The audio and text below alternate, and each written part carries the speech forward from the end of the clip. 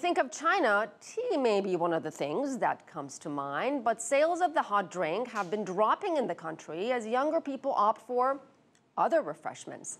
Now, some entrepreneurs are trying to change that by making an ancient tradition more suited to modern tastes. Michelle Vandenberg has the story.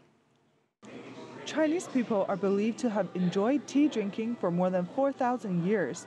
Tea drinking can be artistic, medicinal. It can even be used for fortune telling. China is the world's largest tea producer, with all the health benefits and cultural traditions.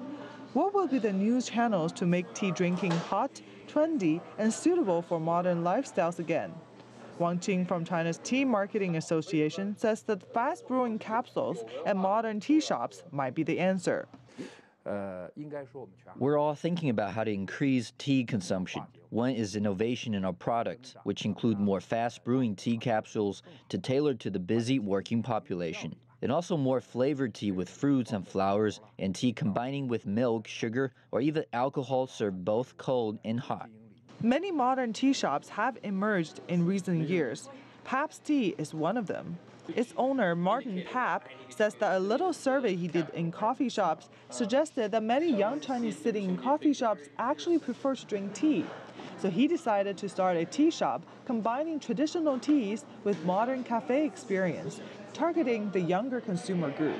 What's interesting is that when I'm in China, we're all thinking, oh, we should be drinking tea, but instead we go to coffee shops.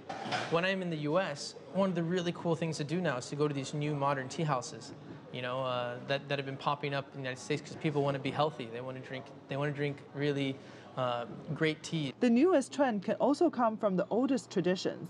That's Amvita Tea House, an English afternoon tea shop, also trying to provide a different tea experience to the younger Chinese. We want to provide a relaxing experience in people's busy lives. The key to English afternoon tea is well-decorated rooms with good tea, served in the best china and shared with one's best friends. In the internet age, there are fewer and fewer businesses that focus on the experience. That's what we're trying to do.